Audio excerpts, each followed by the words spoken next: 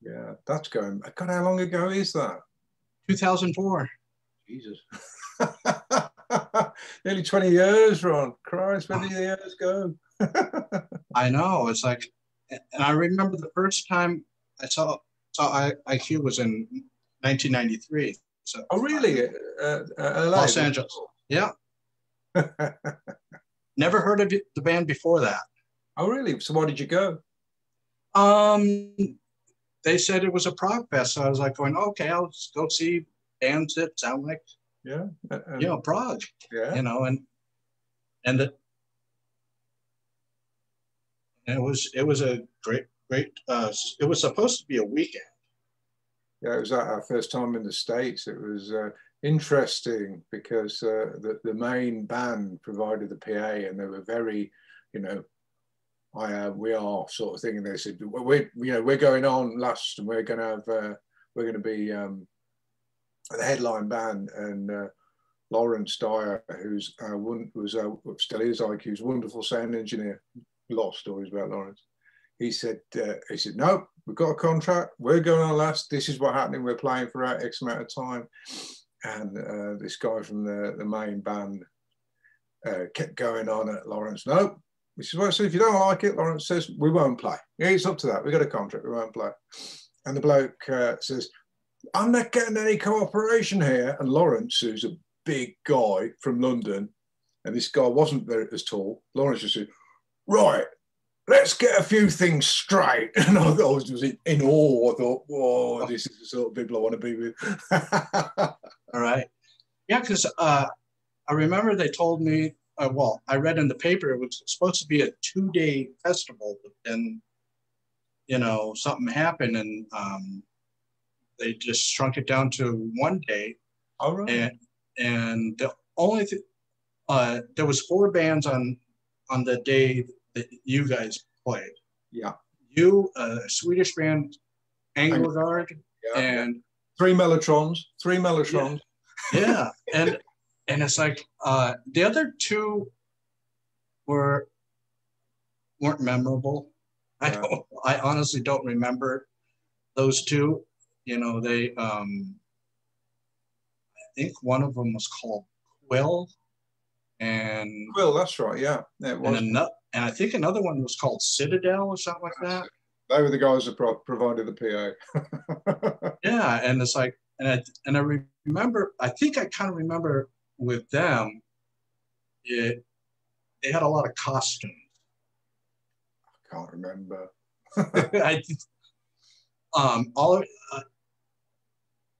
When I got to the theater, I came with one group of friends, and then another group of my friends were there, and they were telling me, "Oh, Ron, you're gonna love this band." And I'm like, "Okay." And I said, and I was further back. They were up front, so I was further back. I think I was at the right place to get all the sound, and then I found out after that show that you guys played up in San Jose the next year or something like that. Oh, that's right. Yes, we did.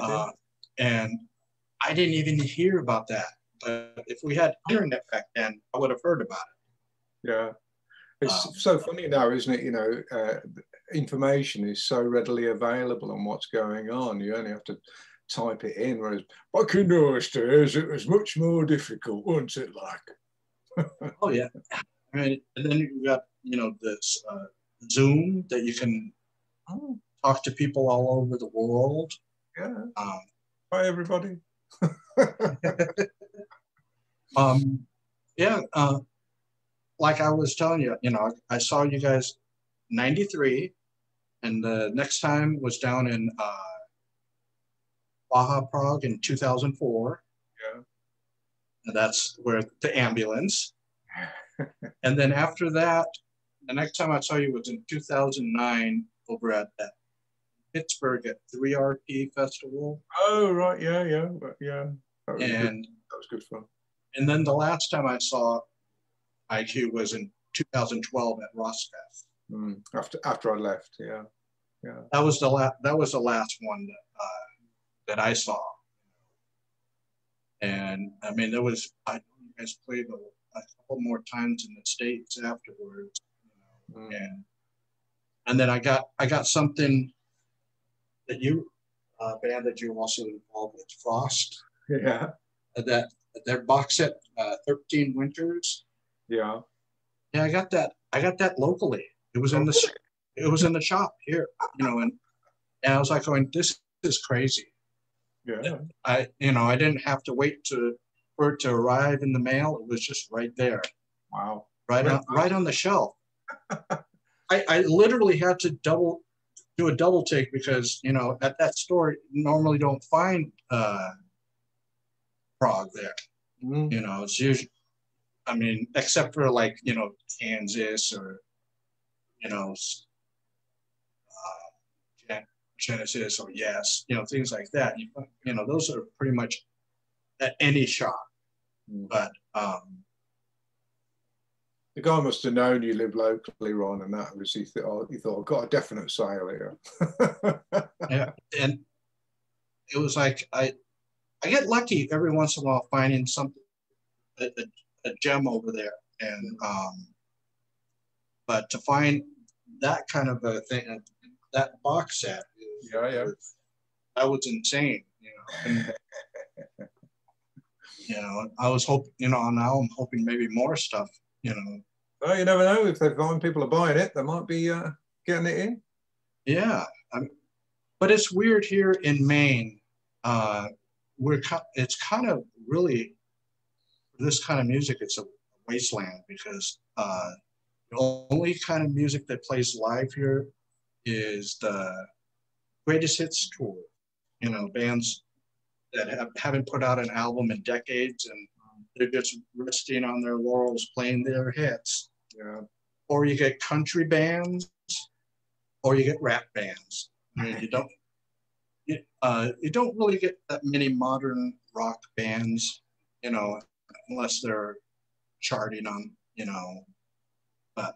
Well, it's a difficult scene, isn't it? You know, and promoters are playing it safe. You know, if you get the sorts of bands that you mentioned, you know, you're going to get an audience. You know, and I don't know what it's like over there, but the live scene's changed as well over here, and you know, particularly prog music. It's always had you know, a very precise audience, a big audience, but it's getting to it, you know, and I play in Europe, there's a series of venues you can depend on, or in Britain, there's a series of venues you can depend on. But when I first started out in ARC, you know, we used to play 70 gigs a year quite happily.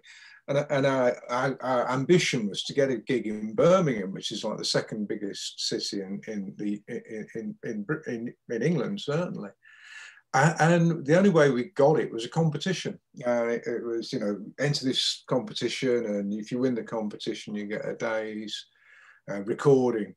And so we entered it, and you know, ARC were a good live band. They got a good show and funny and engaging. Tony Short, the singer, was brilliant. You know, he could really grab an audience, and we won the competition. So we got the recording, but we also got this opening, and from there we got to play the marquee. You know, it started getting noticed, and then the band decided they wanted to be Guns N' Roses. You know, it's like throwing away your audience. Your audience likes what you do; they don't like something else. So that was when I left them. Well, you know, sometimes people make interesting choices as to what they want to do. And when I was talking to the guys in Palace, they, you know, we kind of came to the conclusion that it was probably, looking back, they said it was probably better that we shouldn't have gone with EMI. We should have just stayed, you know, independent. Because, you know, big record labels tend to promise young stars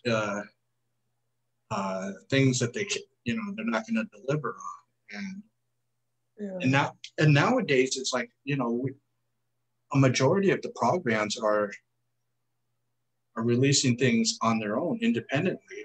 And then they may have a label like, let's say, Inside Out Music that maybe distributes them or something, you know, and, you know, I think Inside Out was like was the perfect label to get into, you know.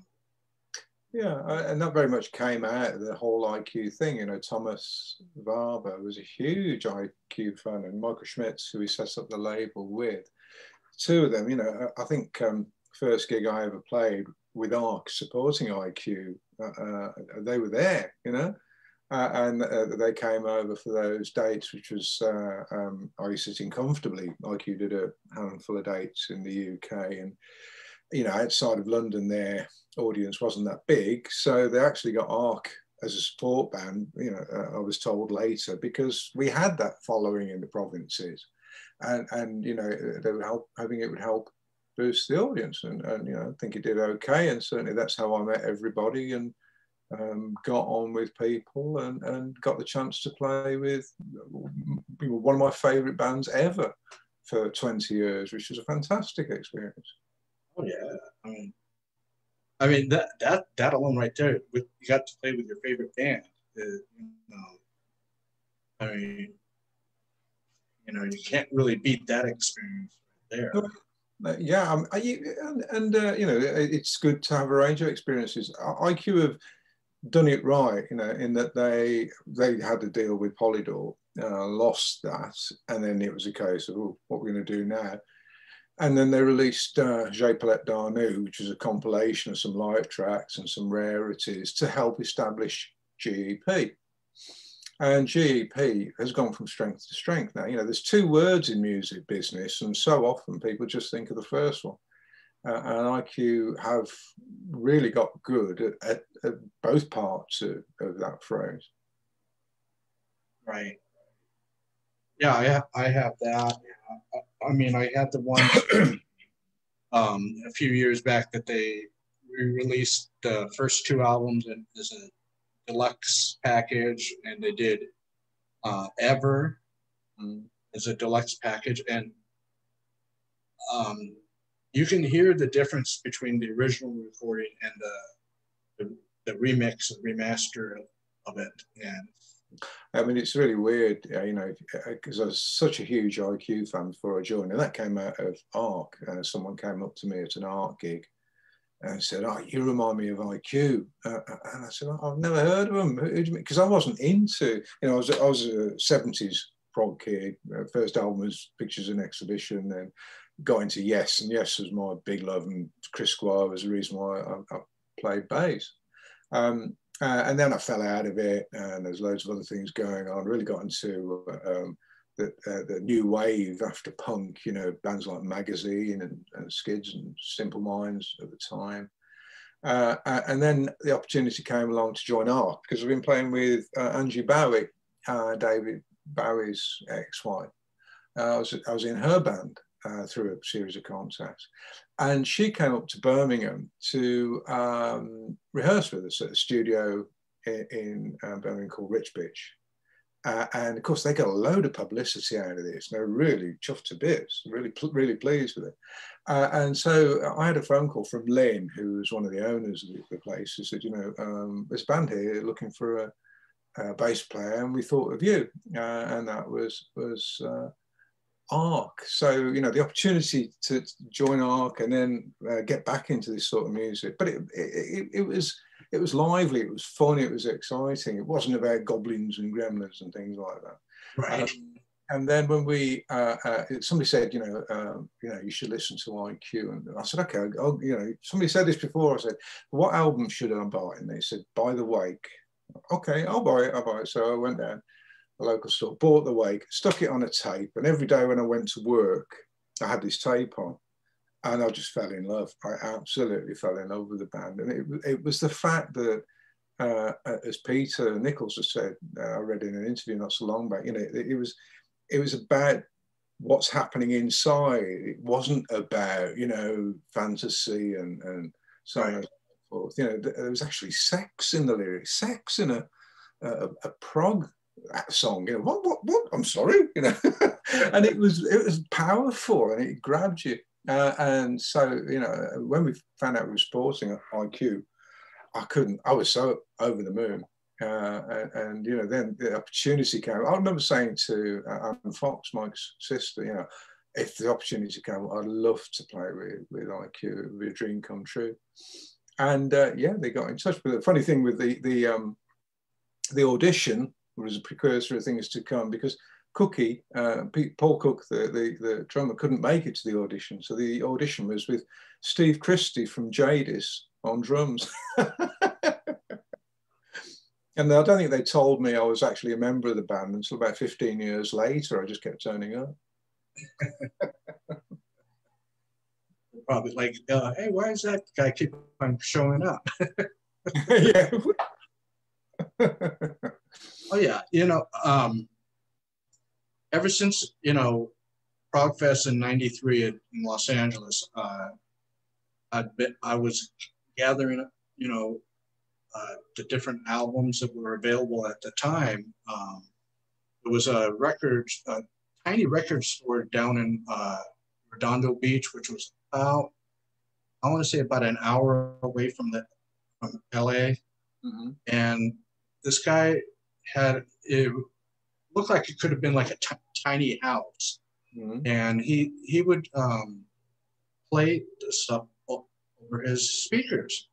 And if any of the CDs were open, he said, you know, you want to listen to it? We'll play it. And I got, I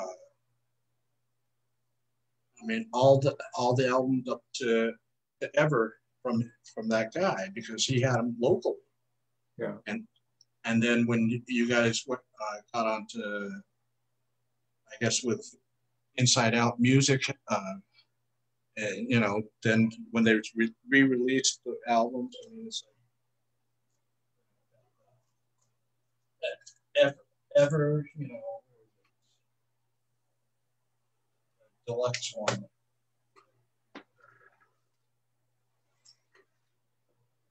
Ah, yes. Nice big, like, fold out. Oh, gee. Oh, it's just honestly, for an independent band to do this kind of packaging, and like I was saying, that kind of packaging, it's just amazing, you know. Well, you know, GEP is a good sized company now. It's very, very well run. And, you know, with Rain, when we got the offer to sign to GEP, I thought, that's brilliant, because, you know, I respect Mike Holmes very much, and Peter Huth and Rob and the guys there with GEP. And for them to say, we really like what you're doing. I mean, Mike dropped me a line and said, it's not the sort of stuff we normally release. And that's a good thing. It's prog, right, but it's not, you know, what you would expect. And you know, the Rain album, I'm chuffed with it. I think it's the best thing I've ever done. With you know, when I listened to the 3 songs on YouTube, it was like, of your other bands that you've been in, you know, that I know of, I never heard anything from Art, so I don't. But you know, with Arena, IQ, Frost, Jadis, I mean, I hear bits of it. You know, it's that's the DNA of what you're doing, you know, as Rain, and you can hear that. But then at the same time, it's completely original sounding. It doesn't. It's almost like, you know, you guys are doing prog, but you're doing it in your terms, not what is expected of you. Well, it's funny you should say that. I mean, I think there's two points that from my own view. You know, I don't come at it from a view of this is what a prog bass player should play. I come at playing bass because I like particular bass players. You know, my favourite, the root of what I do, I think, is the sort of Motown style. I love, you know, Jameson. And if you listen to something like I Was Made to Love Her by Stevie Wonder,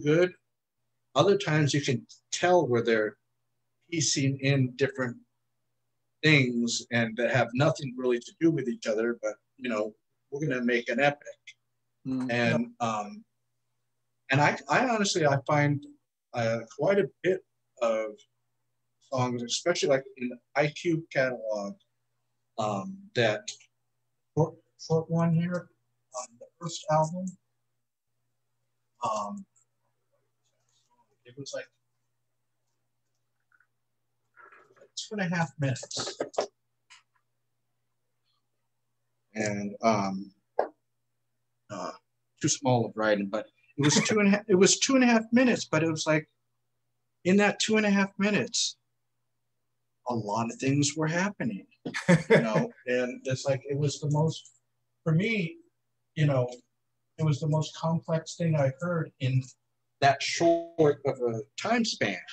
So it's like that, you know, after I got into listening to that song, I understood what Martin was saying, that, you know, it doesn't matter the length, it just matters what the content.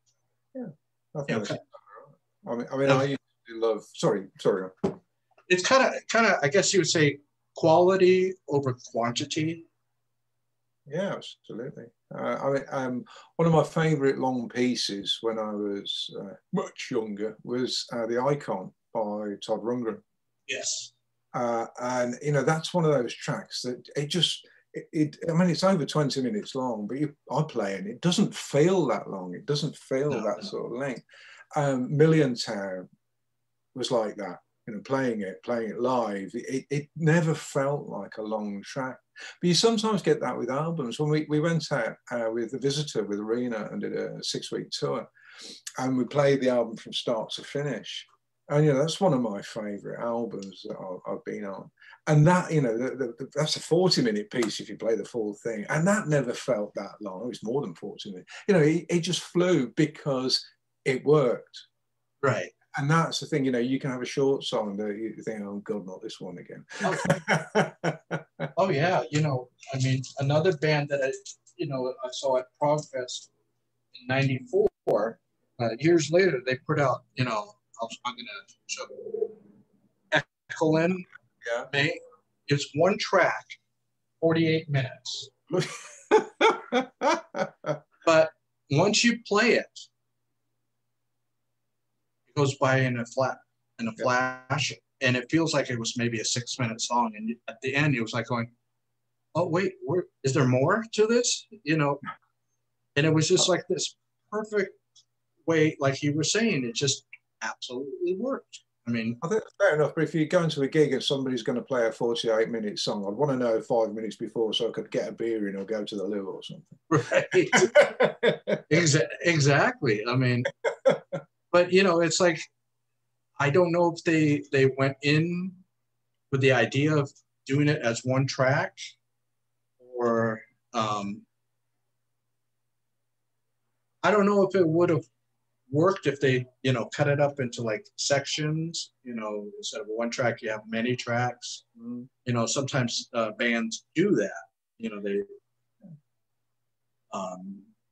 and it's difficult when you've got a track of that length. You know, if you go out as a band and you've got one 48-minute track, then that's, you know, a big chunk of your set. Exactly. You know, it does limit your options somewhat.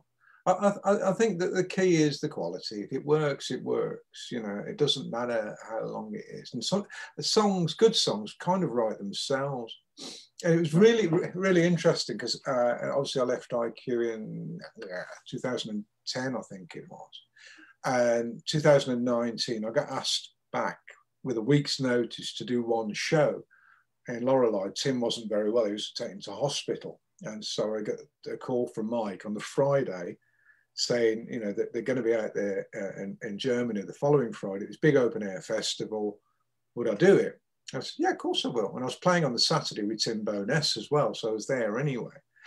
And so I had a week to pick up songs. And you know, leaving a band that you love is like leaving a girlfriend. You know, you don't want anything to do with them. So I hadn't listened to any IQ, hadn't heard the new material at all. You know, great, you get on with your life. I'm going to get on with mine, do what I do. But I had to learn some songs from the Road of Bones to do. I learned 3 songs, I think it was. And I had to pick up the songs I was doing, and I had to rehearse with Tim as well. So I had all this going on at the same time. But it was really weird because I said to Mike after the show, you know, it went really well, I think so. Yeah, nobody left. And I said to Mike afterwards, it's really weird with those songs that I had never heard before. I kind of knew how they were going to go because I was so used to, you know, written with IQ. I'd been there for 20 years. And so starting to play them, it was very logical to play along with them. And you know, literally, I had one rehearsal with the band where we went through everything we're doing, and maybe 3 or 4 goes on my own to get this up. and it was fine because I knew what it was going to do, and it worked to me, you know. And it's that thing with music, you know. And of course, it's different for everybody. But if you've got a large number of people that think, yeah, that piece of music works, then you've got an audience. Yeah, one of my favorite ones when you were with them is Subterranean. I even I think a few years back they did that movie. Oh yes, yeah. And you know, I bought the movie so I can see how. And it was I think the movie was a little different than what was going on in the storyline, but you know, it's always hard to like when you make a movie, a piece of music or a book, you're not, you know, you'll get close. Sometimes you're lucky and get it right on, but I mean, it was good. I mean, I told people, you know, and you know, friends that loved IQ, I said, you know, you should really pick this up. Hmm. And Mike sent me the soundtrack to it. All right. And it was just kind of how it was. You heard the Subterranea of the album in it, but in almost different contexts, you know. Yeah. For me, yeah, I went along to the premiere of the album as well. I was in the audience, you know, and bought my ticket. And Mike and Pete were there answering questions. And it's funny because I watched the film, and you know, I wrote some of the music on that album, and I don't know what the album's about. And I watched the film, and I still don't know what the album's about. Right. That's okay. It means different things to different people. Music does, doesn't it? Everybody's got their own interpretation. I think that's the best thing is where you leave it up to the audience to interpret it as, you know, I mean, the person that wrote it knows what it's about, but then, no, then, well, hopefully they should know. I mean, yeah, but probably Pete knows better than anybody because it's the lyrics that tell the story, but no, I can't get my head around it. But, you know, it's a great piece of music. And it was an opportunity with Subterranean to really be able to get some of my ideas into the writing. You know, I think that reached a real peak for me with IQ, the Seventh House. You know, I got really big chunks of songs on that, and I was really proud of some of that stuff. You know, it's you know, IQ, one of those bands that never stands still. The music is always changing and evolving, and you know, I'm from what I know, getting better. What I noticed the difference between the old IQ and then when Peter left and Paul came in, how that was a different sound. I mean, it's still it was IQ, but it was just a different version of it. And then when you joined Ever, that marked a newer beginning. It was like completely modern, you know, but then when Subterranean came out, it was like it went from just jumped way up, and I noticed there was almost like heavier elements to the songs, and even to Peter's vocal delivery. It just had a little more angst to it, you know, and I think it had to do with what the story was about, you know. It's sorry, you're saying. And you know, and seeing it live was right there was a treat. I don't know if I saw it all the way through. If you guys did it in 2004 down in at Baja Prague, I think you probably did. I can't remember. I think we probably paid a big chunk of it. I mean, the thing with Subterranea is it was a big show. I think IQ brought it out to the States after I left. But the first time we played it was properly with Shepherd's Bush Empire, which is, you know, big venue of 2,000, I think it is. Somebody will tell me I'm wrong. And, you know, the first time we'd used all of the equipment. We had a screen at the front of the stage, and you could project onto it or project through it according to how you set the lights and everything.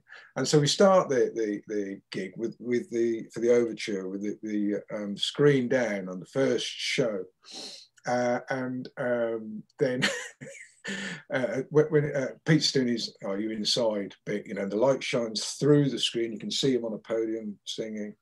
And then Subterranean, the track starts, you know, playing the funky bass line. And as the screen rises up, nobody realized that my bass pedals were actually looped over the screen. And so as the screen went up, my bass pedals went up into the air with it. Oh. It was proper Spinal Tap. Right, right. I can't play them.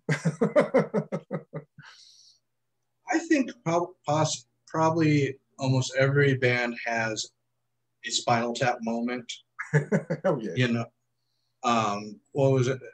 When I was talking with the guys at Palace, they told me this, that there was quite a few times where they had a 20-minute delay for their set, and I think it was at the time with their first singer, Ewan.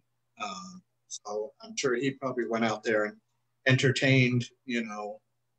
But it's like, I think that's where a lot of, because, you know, prog music is complex. Some, you know, maybe not always the playing, but, you know, the arrangement of the song, and things could go wrong. So, you know, the lead singer has to go up front and, you know, maybe tell some story, and, you know. Yeah.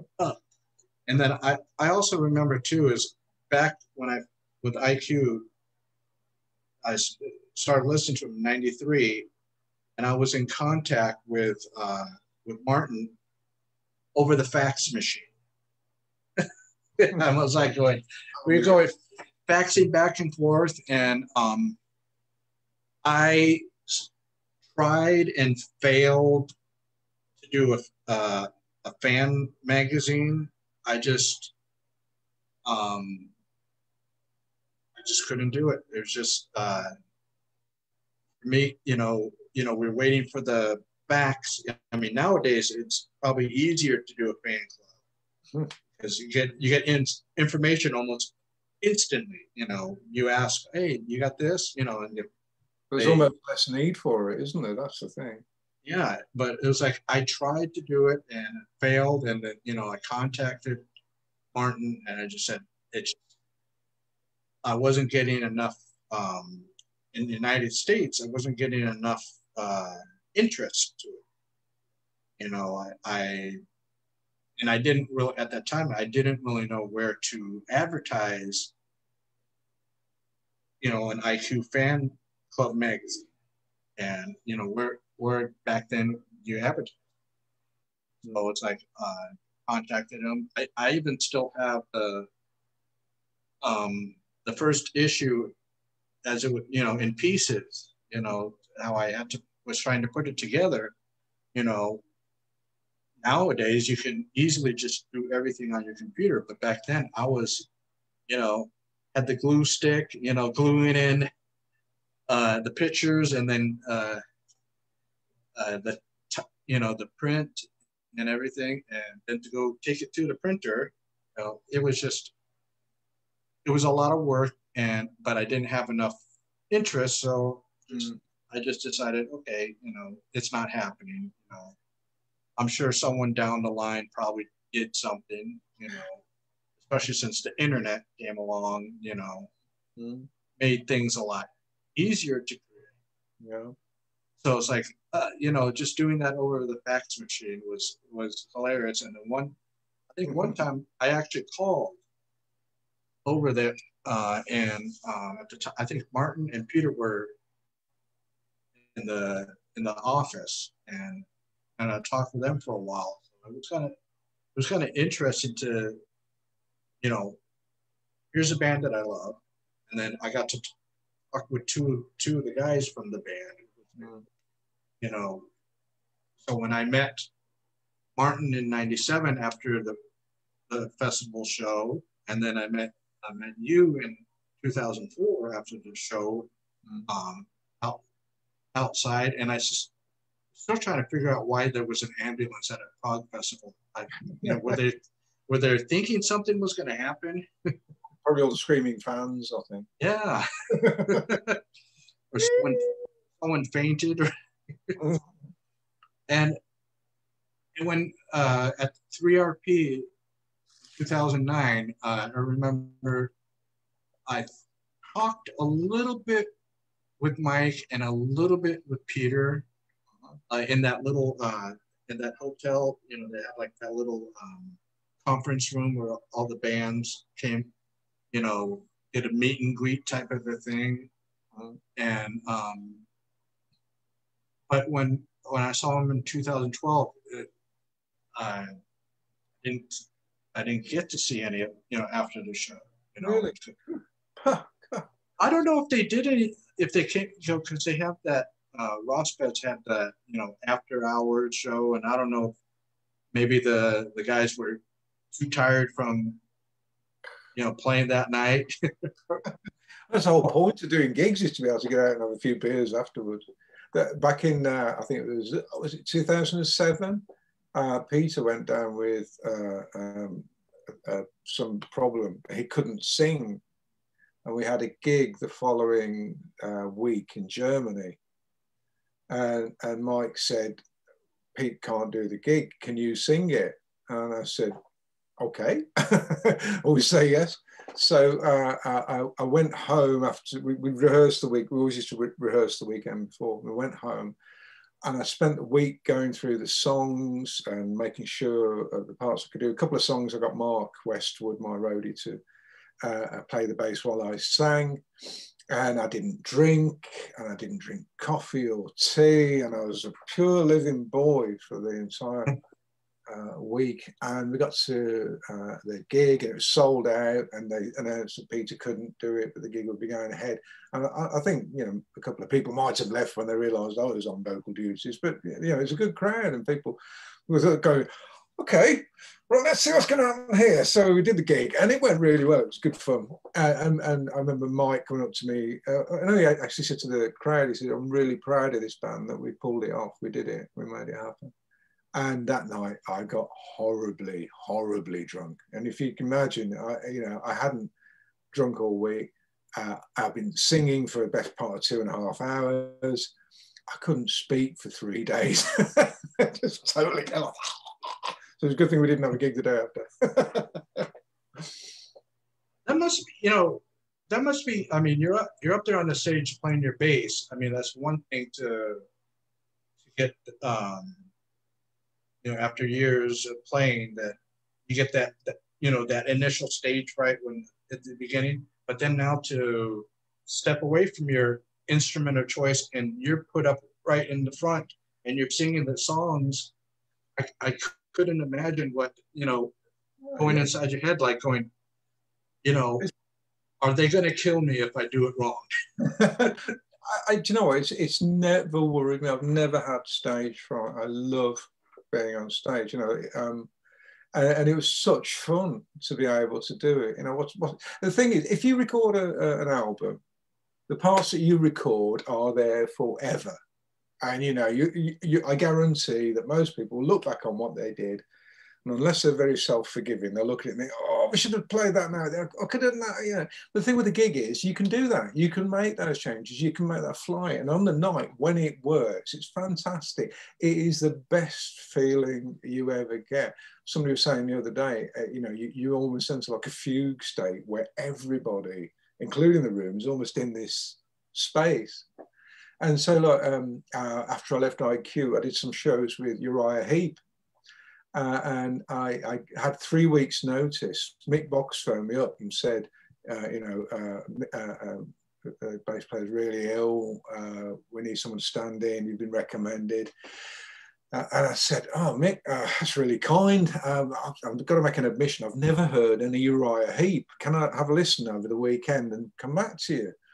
and he said, John, it's like this. I won't try and do his London accent. It's like this. He said, we're playing Tel Aviv in 3 weeks. I said, Mick, I'll do it.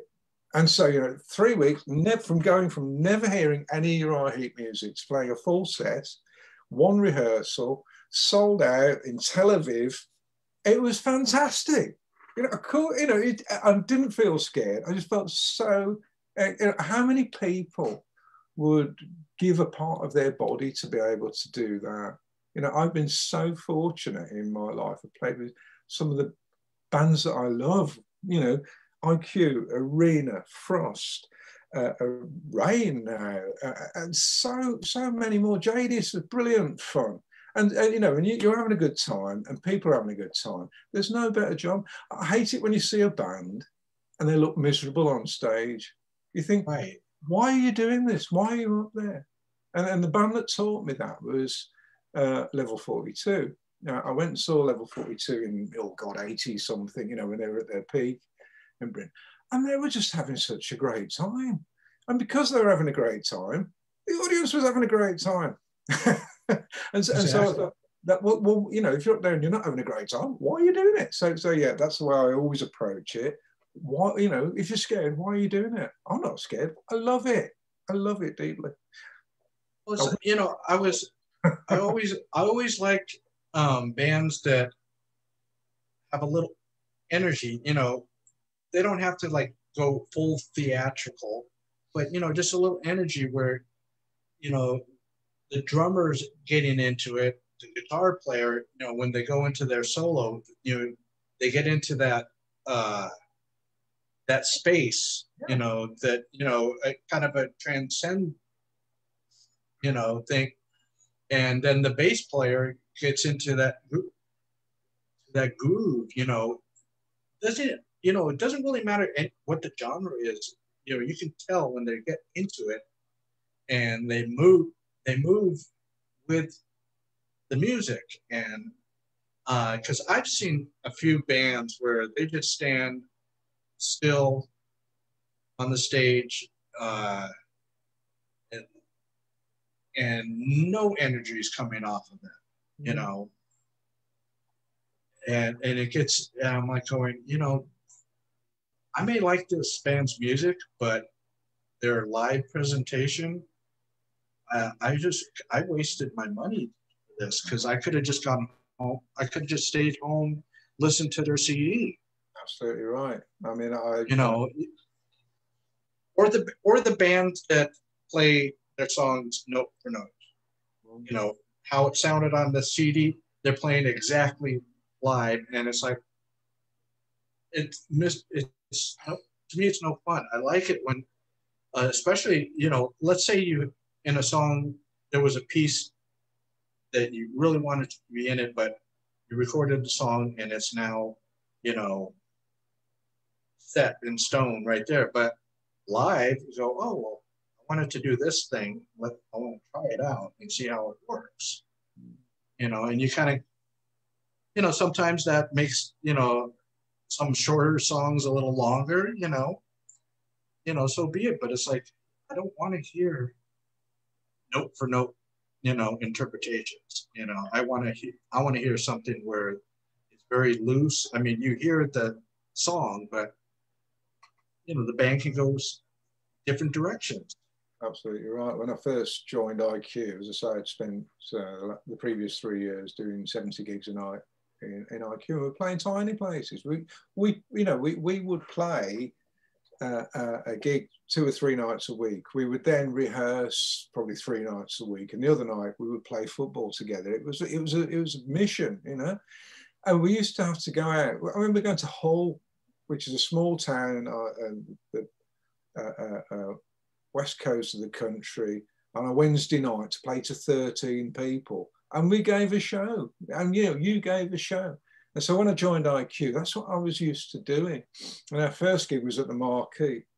And I remember reading a review in a fanzine called The Organ afterwards, saying, oh, the new bass player, obviously doesn't get it. You know, he moves around much too much. And I'm, you know, we first played with Jadis in the States. I think it was first Rosfest. I was jumping up and down, as you do, bouncing around. And I got a shout from the side of the stage. There's a problem. The stage isn't stable. It's collapsing. Stop jumping. So I jumped more. Because can you imagine if the stage had collapsed while we were on it? It would have been fantastic. Yeah. Another Spinal Tap kind of moment, you know. Those are the things that people remember, not the gigs where, do you know what, everybody played perfectly. You don't remember those gigs. You remember the gigs where something happened. Exactly. And sometimes, you know, sometimes something magical happens, you know. You know, but it's like, that's unfortunately, you know, 2012 was also the last year that I seen live music. It's you know, financially, you know, because no band comes up to Maine.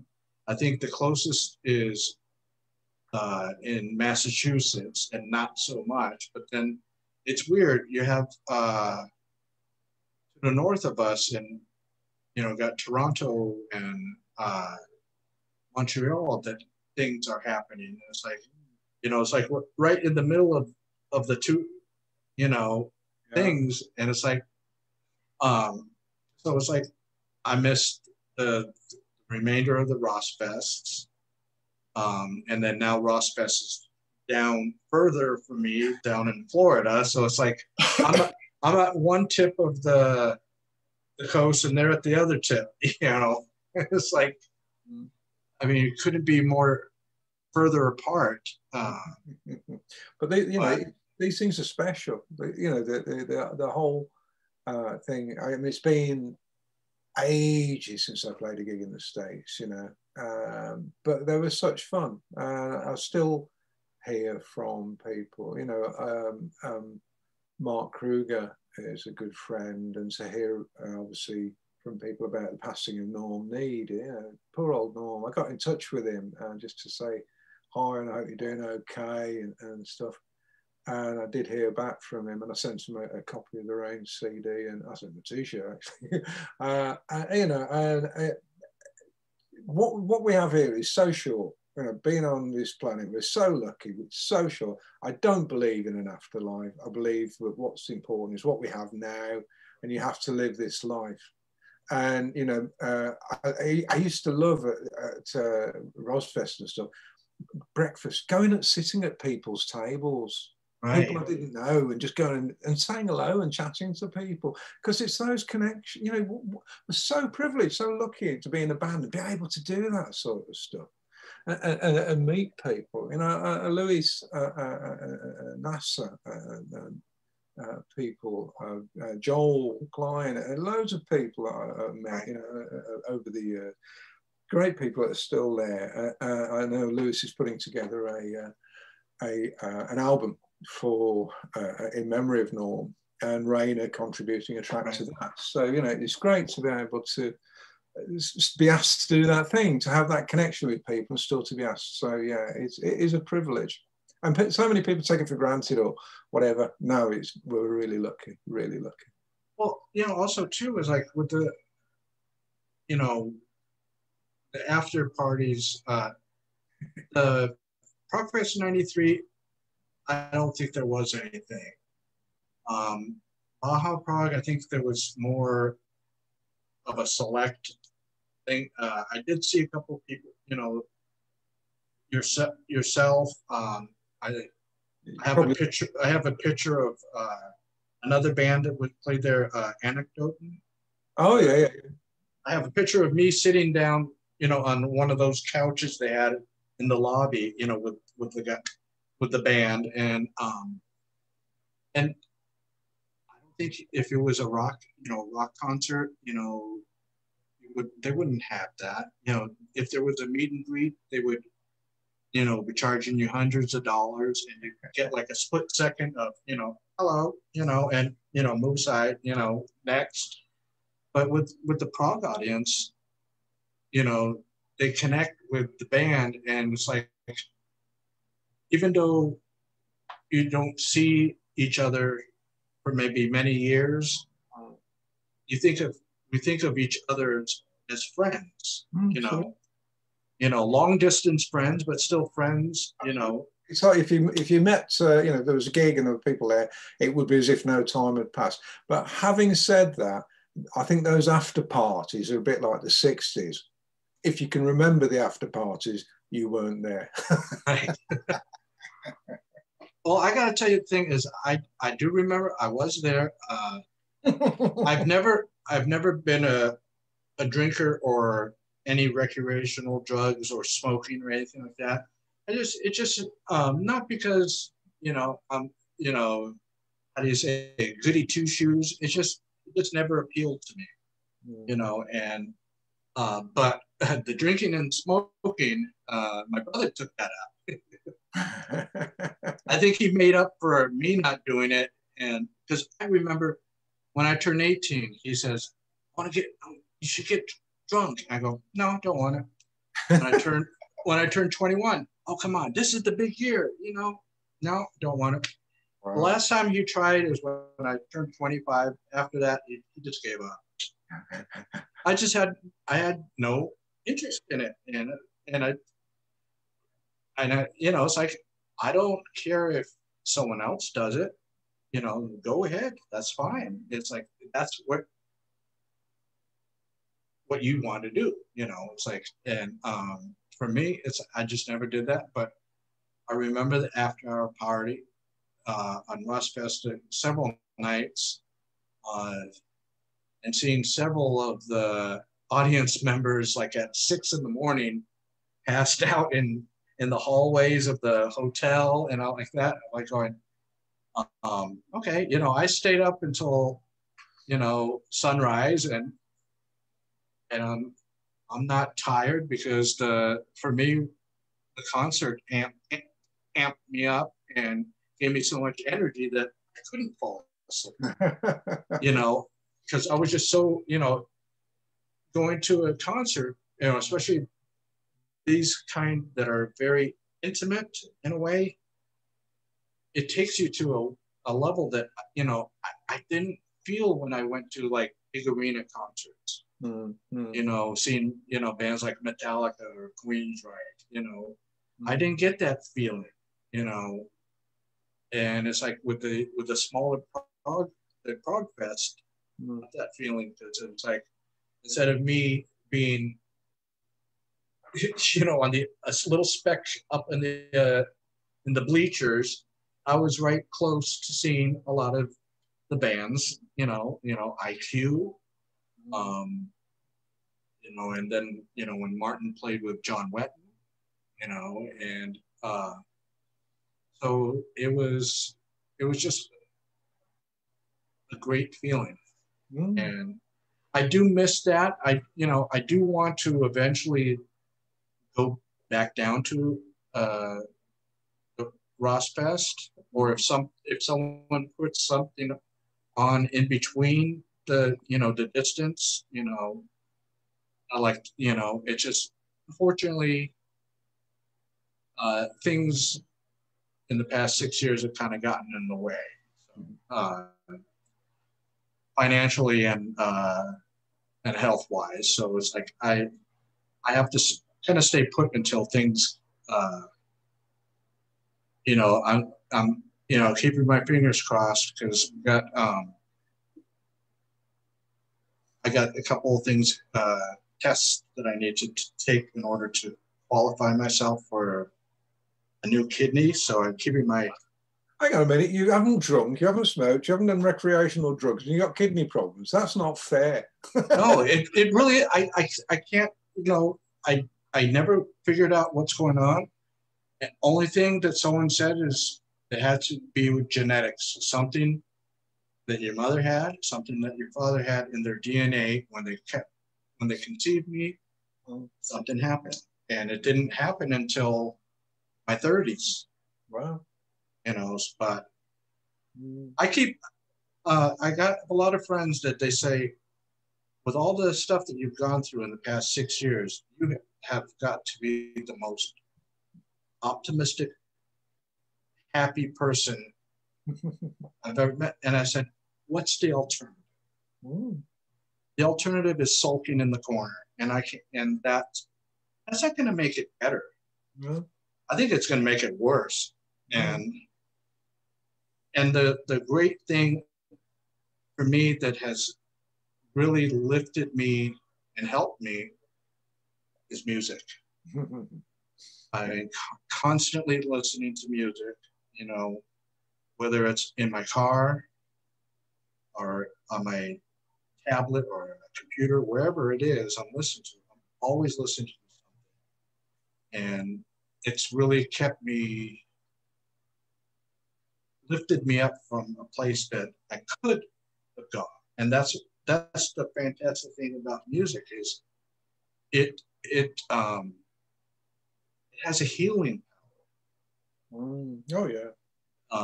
And especially when you can connect with the music and you feel it going through you, like with Ice Cube and then Frost, those two. Yeah, I mean, I had that feeling, and then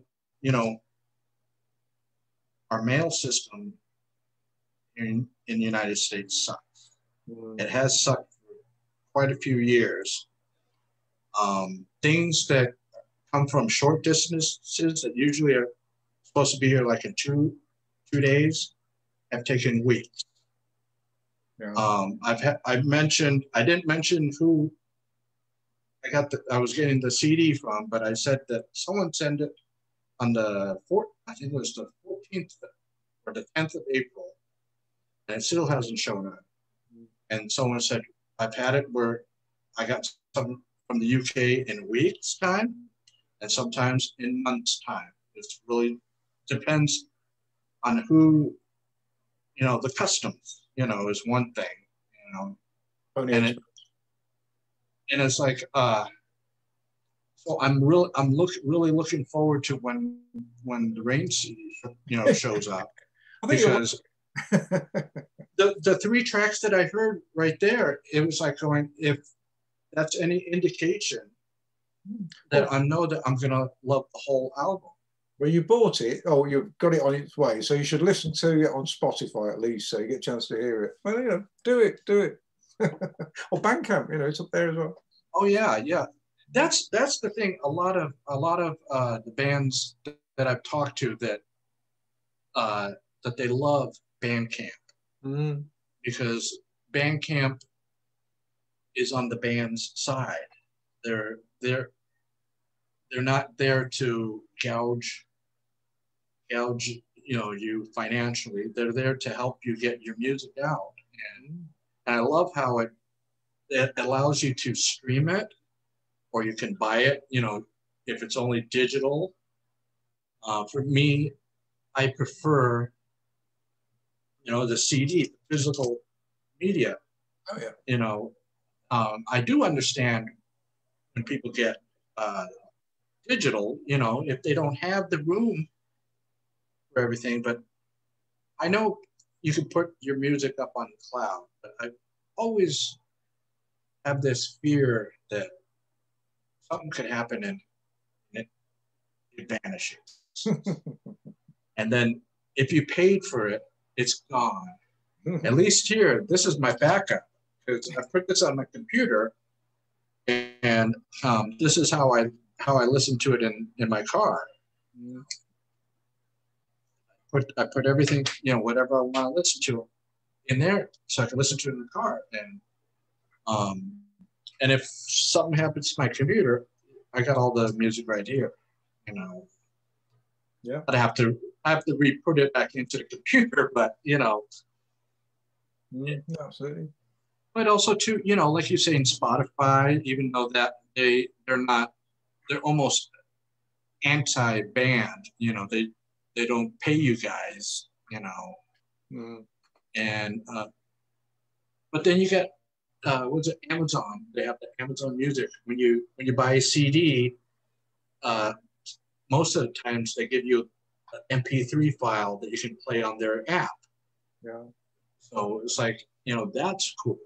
A lot of times the streaming stuff, I only use it not as a replacement for buying a CD. I use it as my way to sample the CD, and if I like it, then I go and buy it. You know, I'm one of these people. I refuse to have uh, buy something digitally. I'd rather buy, you know, physical media. Unfortunately, there's very few instances where bands, that's all they do, because, you know, for a small band, it's hard to print up the CDs and everything, you know. One of my friends' band, he found in his closet, all the way at the bottom, case of 100 of his CDs that from his first album in 1993, or somewhere in that area. And he goes, they're sitting here and they're collecting dust. So you know, he said, I'm only putting out any future music digitally because it gets out there quicker to the people. And you know, so I understand his mentality over it, you know, that it's not going to be economically feasible for him to print up a CD. Mm. But then when you get behind labels like GEP or Inside Out Music, you know, that's a different story. They, you know, they put out the albums for, you know, and, you know, like you said, you know, GEP is a pretty, you know, they're a strong album, record label for, especially, you know, they're putting out all their own, you know, all IQ stuff. So, you know, they got full control. And that's what, you know, I think that's a band's dream come true, you know, to be in full control, you know, from creation of the song to the printed CD, you know. Mm-hmm. And so it's like what I've owned that you're on, you know, I really enjoy it. I remember I misplaced it when that project a few years back, Neo. Oh yeah. I think it was that label, but they sent out the promos of it, and it was just no case. It was the insert folded up, the disc inside of there, you know, just, you know, obviously to save on postage. Mm-hmm. And when I listened to that, I was like, now this is cool. You know, it's like a neo-prog super group, mm-hmm.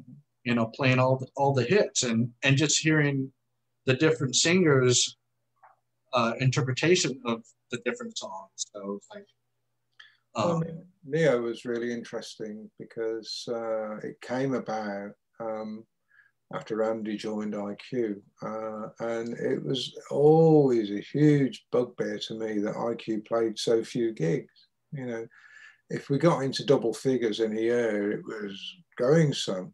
We did a 2-week tour in, I think it was 92. And that was the longest tour we ever did, you know. And I just thought, I, you know, live to gig and I can't gig. And that's why I played with all these other bands, because I wanted to gig, you know. And Neo, we actually played a show in the States, must have been Nearfest, whenever it was, 2004. I don't know. But anyway, and I sat there with Andy and Lowell and Rob Aubrey and said, wouldn't it be great to do more of this? This is so good, it's brilliant. And I think it was Lowell said, well, you know, why don't you get people together who want to do it? And so we became our own tribute band, got in touch with, you know, people like Clive and Nick Barrett and Alan. And, you know, it was great because there was no real egos there. It was, you know, Nick loved Outer Limits by IQ. He said, I really want to do that, you know, and so we did. And we did it a bit different. We did a bit of reggae in there, which, you know, we'd never have come across well. And we did an instrumental version of the Enemy Smacks, you know, and why not? Why not do some things like that, you know? Right. And it was fun, and the plan was to do more, but of course the problem is that you've got people from different bands, all of these different schedules get in the way. And so it was never to be. You know, Peter Banks, who I played with from Yes with Steve Christie, was due to come out to do a show, but didn't happen. And that's another story.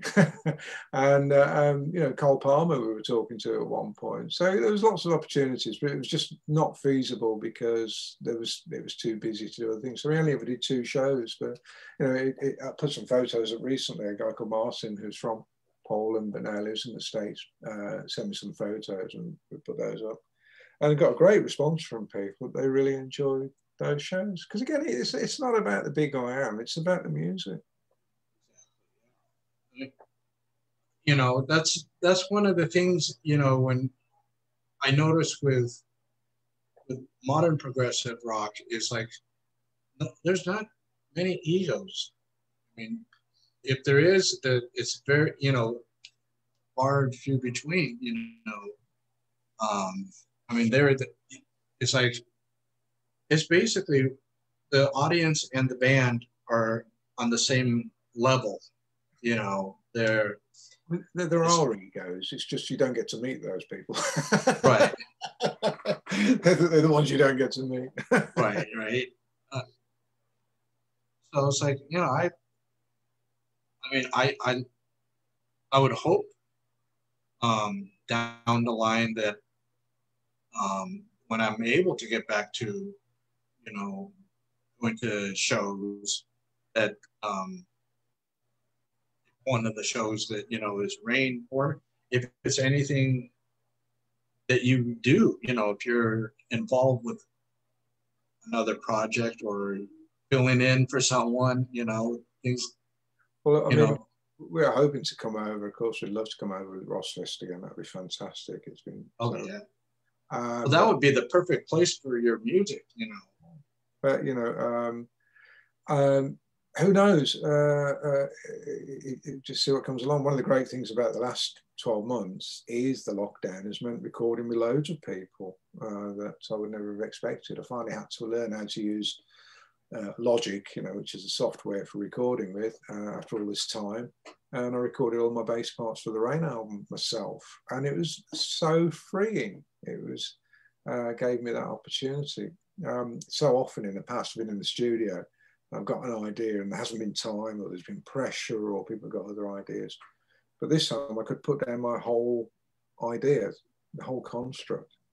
And, you know, so people could see where it was going and how it was leading. You know, for instance, Subterranea, when I did the bass part of Subterranea, the track, people weren't sure about that.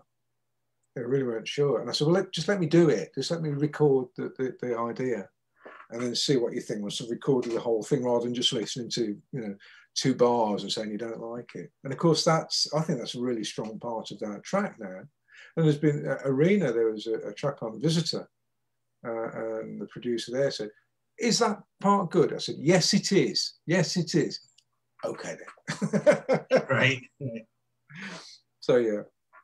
Well, one person that I interviewed a few weeks back, Robert Berry, you know, he was involved in that group 3. Yeah. And I like that. He was telling, and he carried on after, you know, Keith Emerson passed. He did, instead of doing 3, he called it 3.2. And he did 2 albums with that. And the last album that he did, he said, during the lockdown, he says, I got, like yourself, got to learn how to record everything himself, and engineer it and everything. So it was like, he did all the instruments. And he said, people that didn't use that time to learn something wasted that time, you know, because, and I can understand, it's like learning doing something new that you never thought you were going to do before. Mm. My friend does a similar show, and he just celebrated a year of doing it, and I started mine in November, and but I don't think if we had the lockdown, I don't think I would have done it.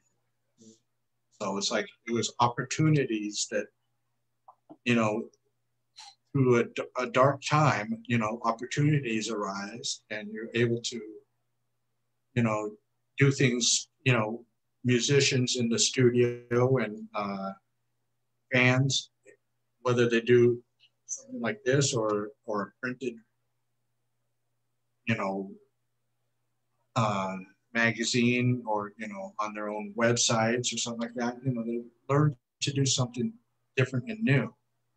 Yeah, And there are always consolations. That's the thing to look for. I mean, the bad thing for you guys is that year was you couldn't play at all. Yeah, No. but I mean, I don't think we'd have done the album, the Rain album, if it hadn't been for the lockdown. You know, it was we started. Rob, Groucutt, Andy, and me wrote a load of stuff the year before, and the original idea, because Andy and myself were playing it as well in a local Birmingham band called Quill.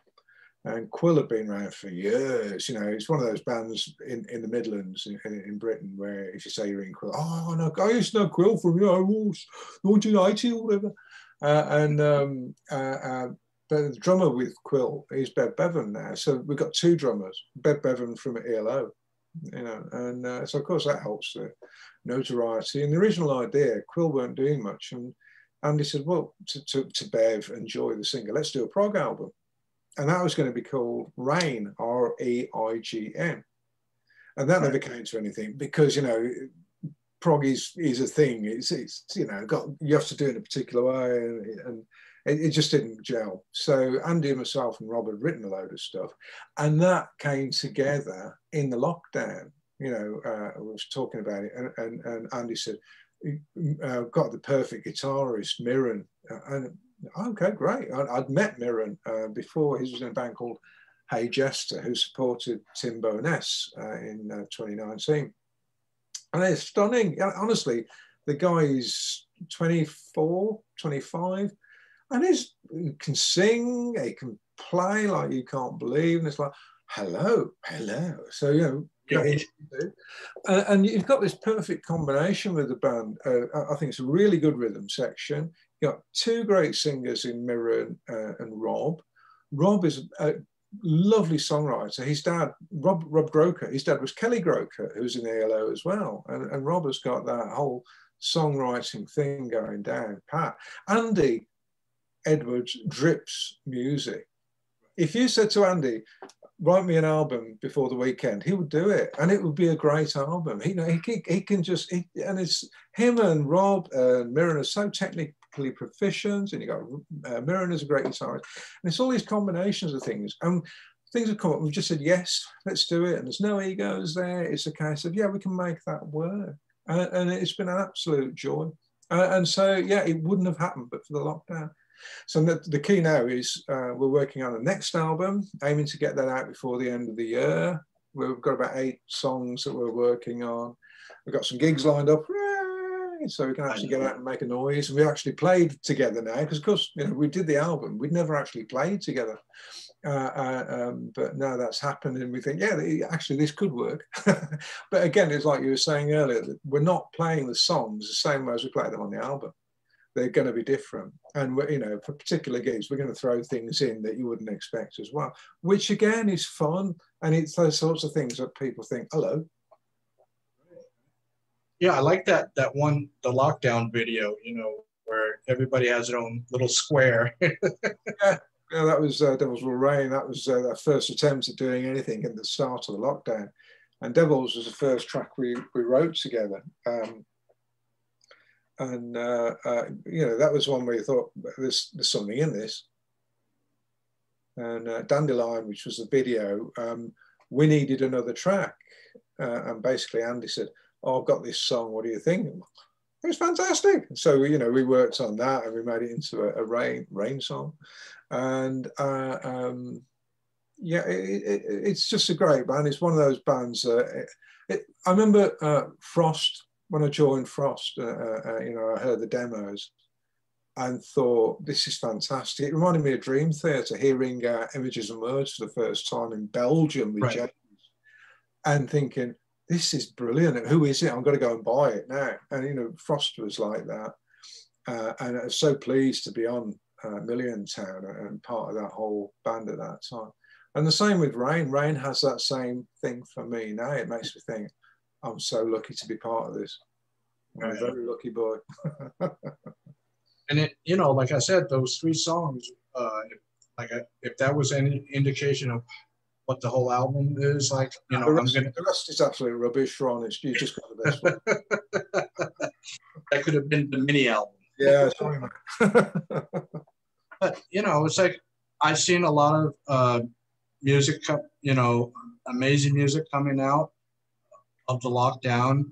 I've heard bands that they basically halted, you know, especially in the United States, when it started with us in mid-March, when everything started closing down, you know, and it's like, and they're putting everything on hold. And it's like, I can understand, but there's other bands that don't live in the same city that are creating their music. So it's like, obviously something happened with certain bands that they just decide, you know,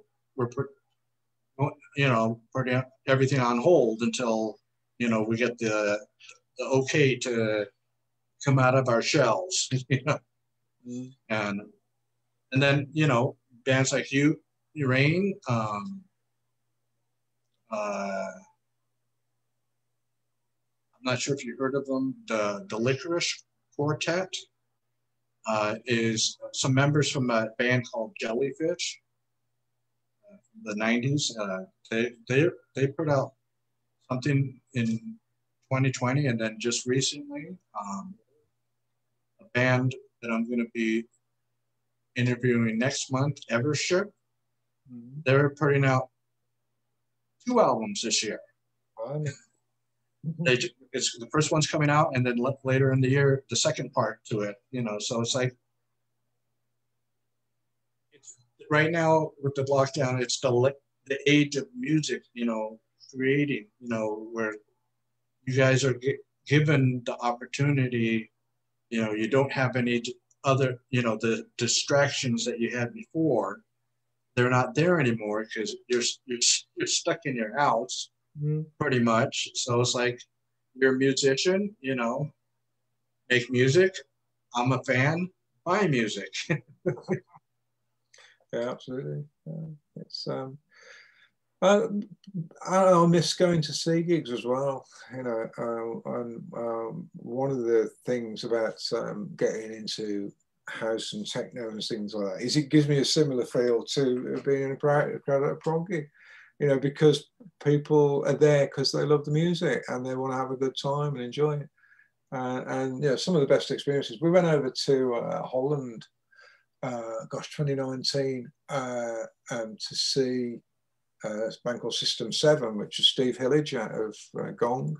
Right. And he's now got him and Miquette doing house, techno sort of stuff. And Mike from IQ was going to be DJing beforehand, because Mike used to be a DJ in London. And Mike was ill, so he couldn't do it. But we had such a great time, you know, and it was basically loads of prog people there dancing and enjoying themselves. And, you know, it was a lot of fun. Yeah, in this past year, you know,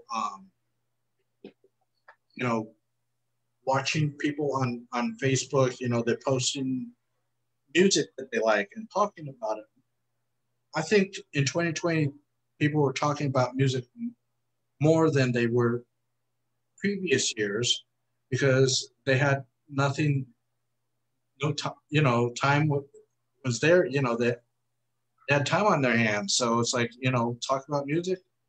And I think I bought music from bands that I never thought that I would be interested in, you know. recently I got a few albums from the Tubes, Oh yeah, Tubes are great.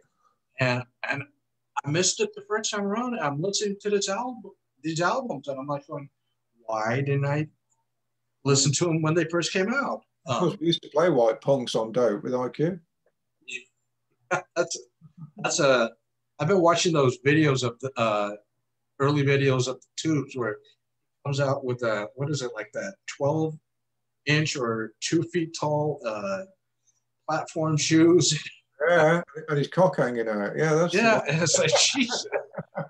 My girlfriend saw that and she goes, "What the hell is that?" And I'm like going, I didn't even notice that. I just was watching the guy, barely standing up because of those platform shoes, and then falling over, into the, the stage hands, But it's like, one of the first IQ gigs that I did was a memorial gig for Les Marshall, who was bass player between Tim Esau and me.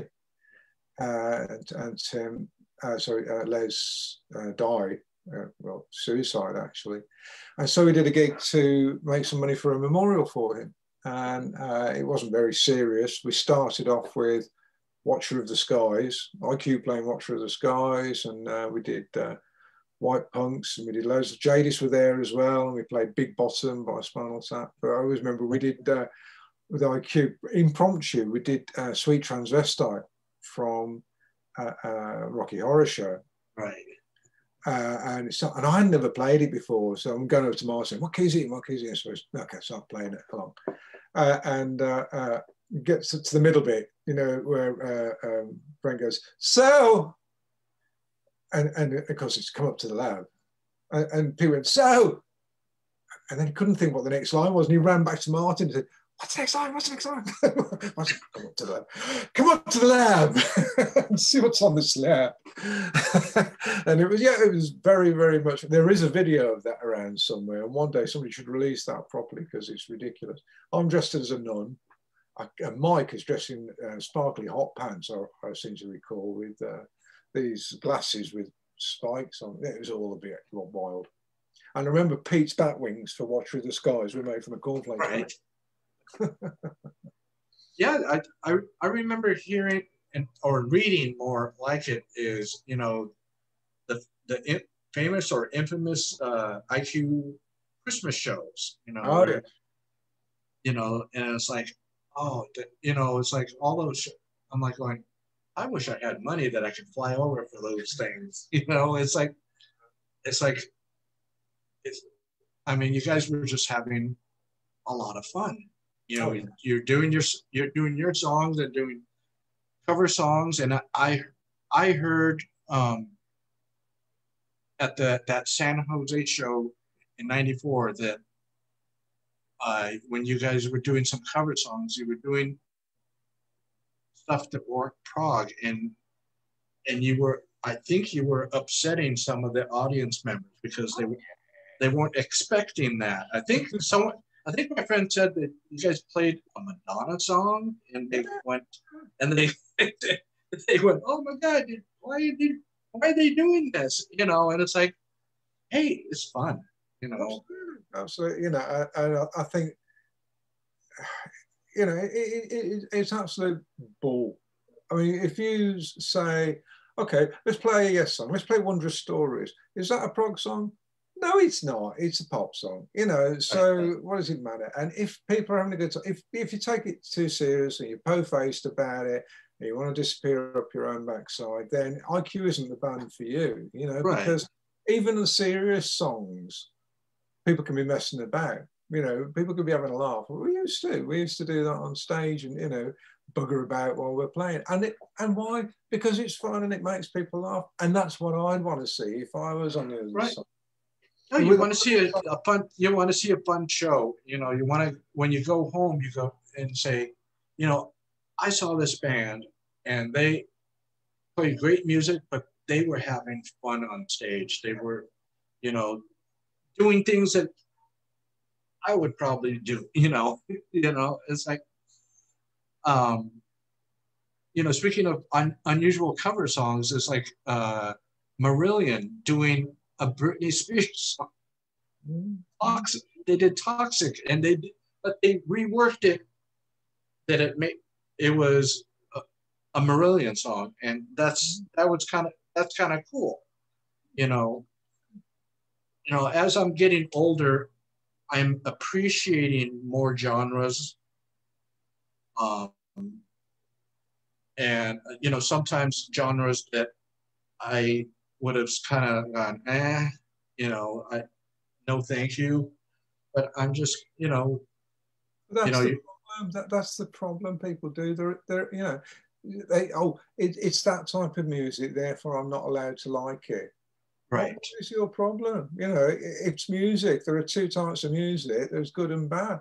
And exactly. What is good to you and what is bad to you is what you like. It's not, doesn't have to, I mean, one of the best experiences Alex again said, a band called Left Field were playing in Birmingham. I never heard of them. Okay, I'll give it a go. It was transformational. It was absolutely, they played this one album, Leftism, from start to finish. And I was like, it was just so much fun. It was brilliant. And it made me, you know, that was my opening into a whole wider world of music.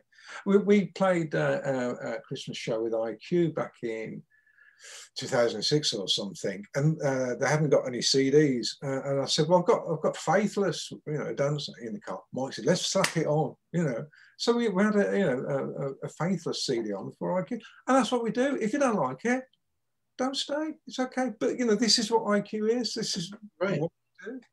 And you've only got to look at the stuff that the band has done throughout his career in terms of that. It's, you know, it shouldn't be a surprise to anybody that IQ play songs that they like. One of the best covers we ever did was Quiet by Björk. Do, do, do, do, do, do, do, do, do, do, do. It was great. I mean, well, when you go back further into IQ's catalog, you know, like you were saying, that they're having fun is like the reggae song "Barbell Is In." You know, you have those things, and side 4 of Nine in the Pond. You know, you listen to the tracks on that, Flack and things. One of the first IQ songs I heard, I didn't realise who it was, and Melody Maker I used to buy. It was a British paper, and they used to have a flexi disc on the front. And I kept this flexi disc because there was a band called Reflex on it, and they had a song called Praying to the Beat. Praying to the Beat. And I quite like that. And IQ were on the flexi disc as well, doing a song called Beef in Box. And it's like a funk song. And Mike told me the story that, I think it was Lawrence told me the story, that Mike used to have a budgie called One Shoe. And but One Shoe used to make a lot of decisions for the band. You know, the budgies can either be very sort of prim or they get very fluffed up. It's a case of, you know, that's when they're happy, and very trim means they're not happy. So the question asked to One Shoe was, should we be a prog band or a funk band? And the answer came back, you should be a prog band. So it's all down to a budgie. That's the only reason why IQ is a prog band. Could have been a funk band. You know, they went probably about thousands. It's been you know, different stuff came out, you know, and who knows? You know, yeah. It's I think, and I've seen a lot of it, is like there's two types of bands out there. There's the band that wants to have fun doing what they're doing, or there's the band that their primary goal is to make as many hit singles as possible.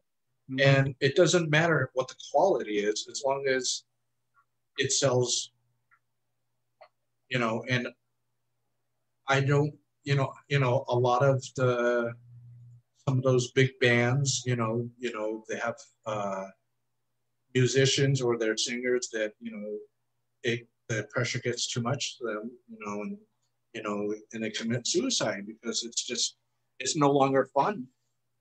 You know, it's getting to the point where it's just like a 9-to-5 job. Mm-hmm.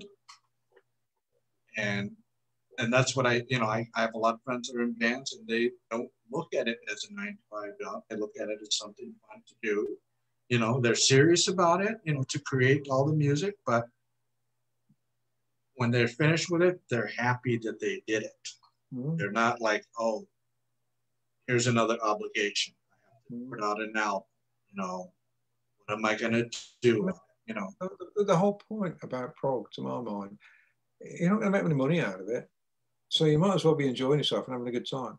Anyway, creating something that's worthwhile, but getting people to enjoy it. When we go out with Rain, as I said, we've already discussed this, that we are going to make it fun. We're going to make it different. You're not going to just hear the album. You're going to hear the tracks, but you're going to hear them differently. And you're going to hear stuff you don't expect. And that's what you want in it. If you're going to see a band and you think they've only done one album, well, we know what we're going to get. Well, you kind of know what you're going to get with Rain, but you're going to have a few surprises. Yeah, it's like, I look forward to hearing the rest of the album. And like I said before, everything that you've done, it comes out, quality work, and to be able to have seen you play with IQ live, that was amazing. The first time I didn't really know anything about, IQ. All I knew is I saw the energy that was coming off of you guys, and I had a great time, and that prompted me to go and purchase as many of the CDs that were available in the United States, and always hearing about like the interesting cover songs or the B-sides. I always think that those are sometimes those are more interesting because you get a little more insight into the band and what they're all about.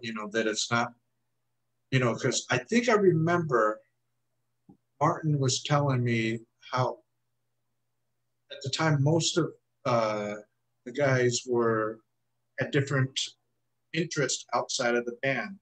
Martin was more into classical music. And trying. Mike was more DJ, dance music thing. I think, was it Cookie was kind of into jazz. I think, if I recall, 93. So, but everybody had a different interest, but all those different parts come together and becomes IQ. That's it. And that's what, you don't learn that from bands, the big bands that are,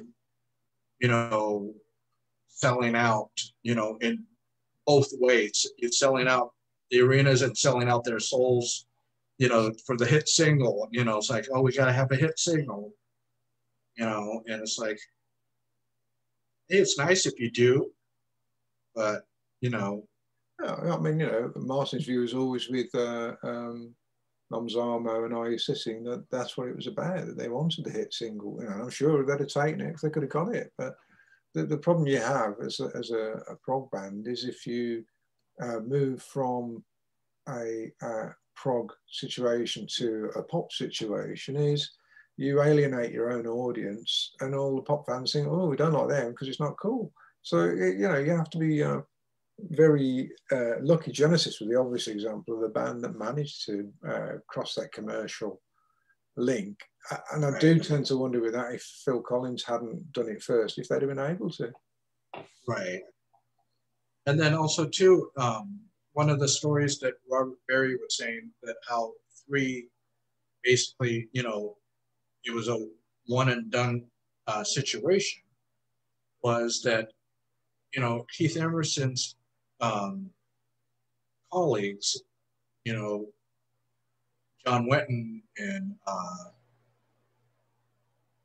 Steve Howe and Carl Palmer became Aja, so they got into the mainstream.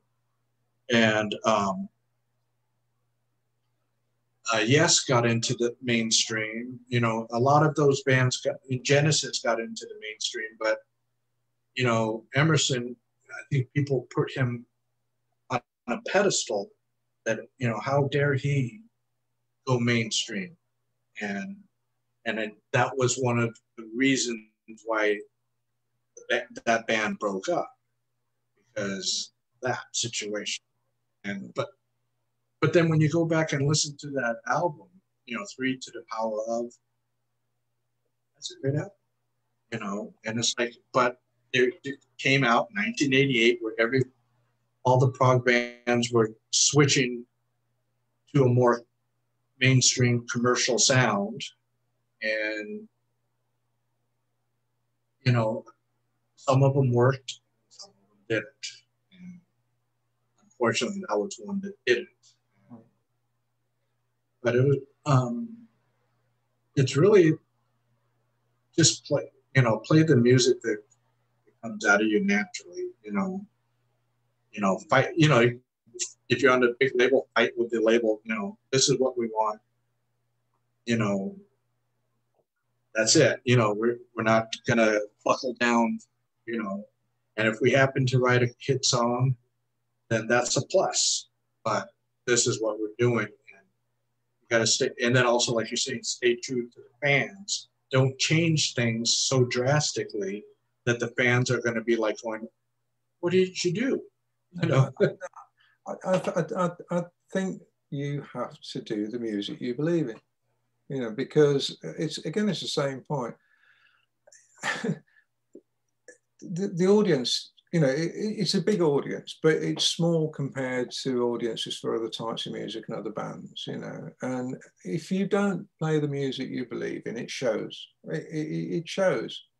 And, you know, if you come out with something and you think this is fantastic and the rest of the world hates it, well, at least you like it. If you come out with an album and the rest of the world likes it and you really don't like it, okay, well, who's really the, you know, guy who's got the problem there? I would hate to have to go out every night. I'll tell you, you know, for instance, one of the reasons why I left IQ was to play other music, to do other situations, not to keep on that same treadmill, just to, you know, there's loads of reasons, but that was one of them. And I played with Heap, I played with Arena again, which is a similar sort of thing. I played with pub bands, I played theatre shows. You know, I did a whole range of stuff, and it was brilliant. And it was you know, the theatre shows, for example, I did a tour playing Neil Diamond songs. Oh wow! And you know, part of you thinks, oh, and then part of you thinks, just enjoy it.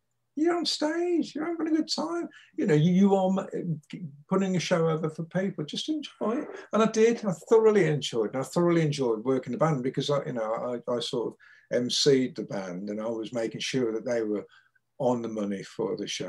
It was great fun, you know. So you've got to enjoy it. If you don't enjoy it, don't do it, because you're not going to make a fortune out of it, whatever you do. Right. It's kind of neat, you know. I remember there was a time. It was you and Clive doing so many different projects. I think you guys were like the two busiest guys in Prague. You know, you had your hands in different projects. You know, and it's like, and a friend of mine was like going, why are they doing that? And it's, well, you know, to me, it's like I understood after a while. It's like, you know, you do one CD and then you of a band, and then you just wait and wait. Oh, you're putting on. I think I wig there on. Put your hair. Yeah, I got. Yeah. There you go. You put one on. I'll put one on. Both been the same. Yeah. Yeah, you know, this is. You went the opposite way. You had nothing, and then you have something. You know, it's got to be different as well. Yeah, you know, that's what you should have worn when you were in Uriah Heep. That would have actually gone down the storm. They'd have thought I was burning. Yeah, you know, so that's what, you know, I like about musicians that do different things is like you get to hear different sides of them.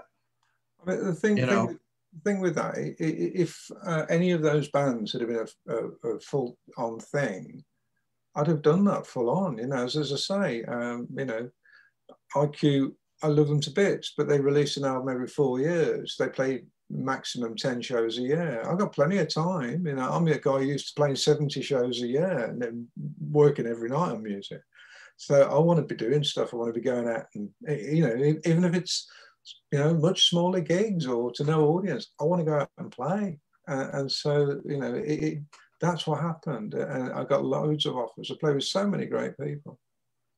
Damien from Damien Schulman, you know that name, Schulman. oh, And Damien was fantastic. And I only wish we'd done more because Cookie and myself did, I think, 3 or 4 tracks with him for an album called Flags. And they were tremendous, really, really good. yeah, you know, because with IQ, it's like I always, you know, like you're saying, every 4 or so years, and it's like you the album gets released, and then you guys tour primarily the UK and European dates, and maybe an occasional date over here in the States, and then just disappear, and then you start to, you know, there was a few times I was wondering, are they still together? Yeah. And it wasn't until, you know, where the internet is getting up on full speed that, you know, you heard things, so you knew that no, they are together. It's just they're like you're the hiatus or the hibernation period, you know, if you want. And I could honestly understand your, you know, your point that you want to go and do more, and it's like so, you know, that makes perfect sense. You know, you're a musician, you want to do more stuff. You know, you play. I mean, you know, it's the old Stone story about, you know, been in the band 25 years and only done about 5 years of playing or whatever it was. But yeah, there was time there, and let's, you know, it very rarely clashed with anything that the band was doing. And as I say, I would have loved it if the band had been out full time, but it wasn't to be. So I had to make it work for me because I couldn't have stayed in IQ if that's all there had been. It just wouldn't have worked for me because I've been right. Yeah, you know, you want to keep busy, you know, and I always knew from reading things that, you know, IQ was, you know, basically it was a part-time band. You know? Well, yeah, people had jobs, you know. Right. People had families and people had responsibilities, you know. That's fair enough. That's fair enough. But I wanted to play. Right. You had that bug, that itch to, you know, even if you just go up there and just, you know, it's like, okay, I did something. Yeah, I mean, you know, whatever it was, just being out there and performing. And, you know, and that's why there's so many different things, so many, you know, if there's an opportunity to play, I would say yes. I wouldn't think twice. I'd just say yes, and then think about it later, what it was, and think, oh, how am I going to make it work? And right. I still do, but that's led me to so many opportunities. Oh yeah, you know, you get your name out there to different places, you know, and you still got to be able to do it. You still got to be able to perform. You still got to be able to get on with people. You still got to be able to turn up on time. You still got to work. All those things have got to line up. But you've got to say yes, and that's a good lesson for life, kids. And you got a lot of great music that we can listen to. You know, I think of everything that I've heard from you. Rain is the most unique sounding because you don't do a lot of the prog cliches. No, you know, we do our own cliches.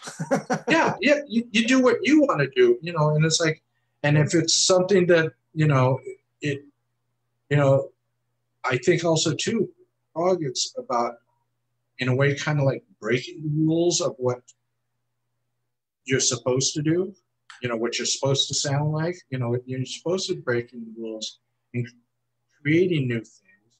I mean, in the 90s, there was a ton of a friend of mine used to call the clones or the retro, where they were trying to sound like, the singers were trying to sound like Peter Gabriel or John Anderson, and it's like, no, it's like, stop, sound like yourself. Well, I mean, those bands, when they started, they didn't listen to prog bands. They listened to blues and classical and rock, and they melded them together. And that's why I think what we're doing is the right thing. We've got that songwriting attitude. We've got funk. We've got beats. And you've got three. And I'm not technical when it comes to music, but Andy and Rob and Mirron, they can talk. Keys and all the rest of it for ages. And as I say, Andy, music drips out of him, is astonishing. Rob is such a fantastic songwriter. His songs are beautiful. The thing with Devils, for example, the way that worked, Mirron and Rob are singing different parts on that. They each came up with a vocal part for the whole song.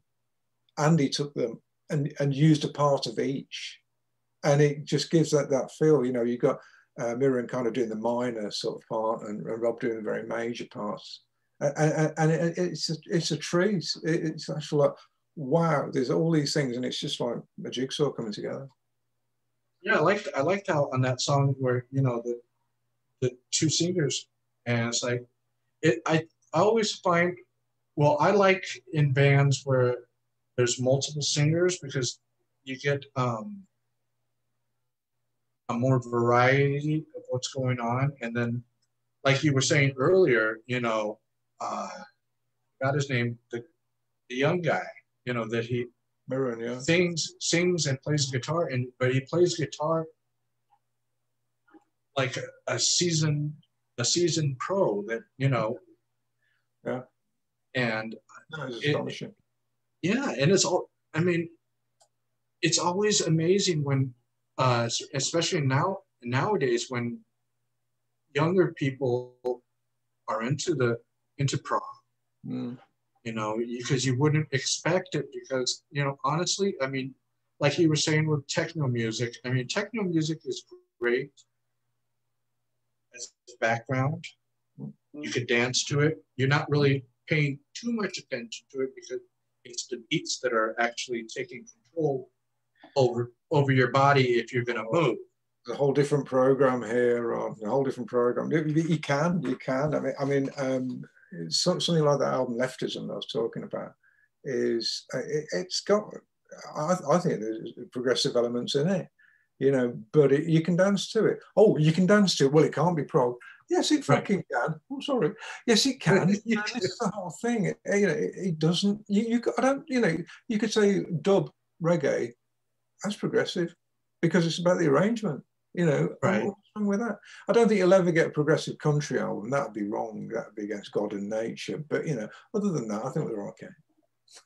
Well, and I would say the modern pop songs. I just noticed that a lot of it. Rob, the modern pop songs. What does that mean? Well, yeah. Well, the stuff that's coming out now. You hear. It's like I hear some of it, but then it's like I hear the same thing from someone else. It's that they sound very similar. Yeah, there's no different. Oh, you just said you could say that with prog. I mean, I can point in the direction of the bands, everything, for example, field music. There's first field music track I ever heard. I thought, they sound like Gentle Giant. It was so out there. It's fantastic. And yet, Prince liked field music. They're from northeast of England. They're great, man. Dutch Uncles were a great band with sort of, you know, very proggy in terms of their time signatures and stuff. Again, there's good music and bad. That's all. Yeah. I do, you know, as I got older, I do look at music that way more than I did when in 93. You know, 93 I was focused on certain stuff.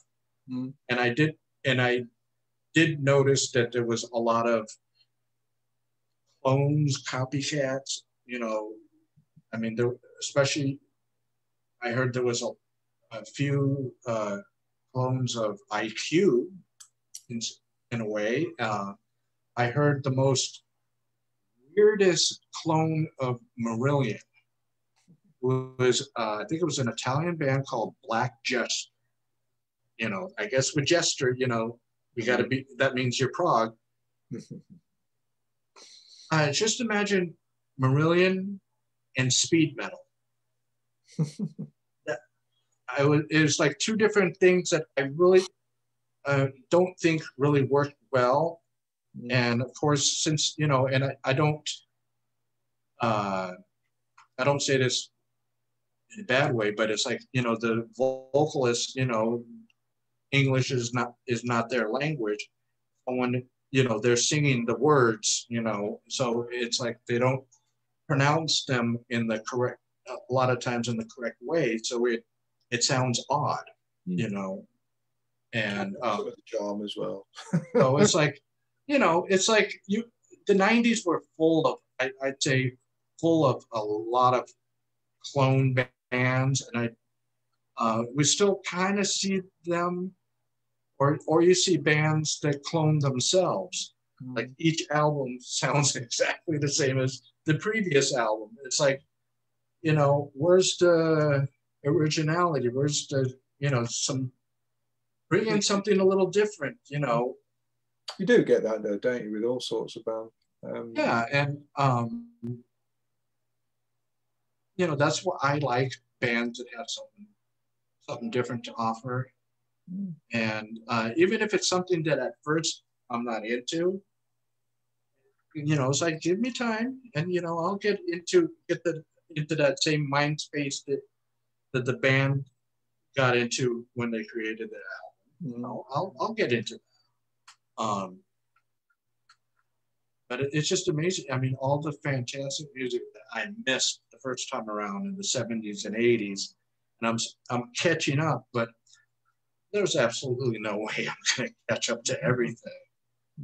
You know, I get as much as I can, you know. Like, you know, I never owned a Judas Priest album in my life, and I bought a box set of theirs. You know, and it's like, you know, it's like, and I you know, I knew the hits that they had in the 80s, and it's like, but I didn't know the other stuff, and I heard all the other stuff, and I was like, wow, I'm glad I invested, you know, money and time into it. And now you're breaking the law. Breaking the law, yeah. Yeah, well, it's good to try different sorts of music. Yeah, you know, there's so much out there, and I also love knowing people that are actually creating the music. When I get their music, it's like, you know, it's like I feel more of a connection than I would, let's say, like a Judas Priest, you know. You know, and that's, you know, I like that stuff. You get that connection that, you know, you normally don't get. Yeah, absolutely. Yes. Yeah, and I think in the audience, for a short period of time, I think Andy was there. He was asking me how to get to watch the show, and I go, oh, okay, you know, here you go. I told him where to go, and I even gave him the link in case he wanted to drop by. But you know, he says, oh, I don't want to steal JJ's thunder. Oh, he's very welcome to. But I do appreciate, you know, that you took the time to do this. You know, No problem, mate. No problem. I mean, it's a good way that we can, after amount of years, you reconnect. You know, I think the last time that, but it was in a busy thing was 2009.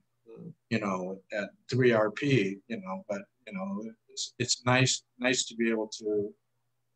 When I asked and you said yes, you know, that I was like going, oh great. You know, I was honestly, I had a fear of I was going to get an answer that I've gotten from some other unmentionable names in the business. That, oh, go through our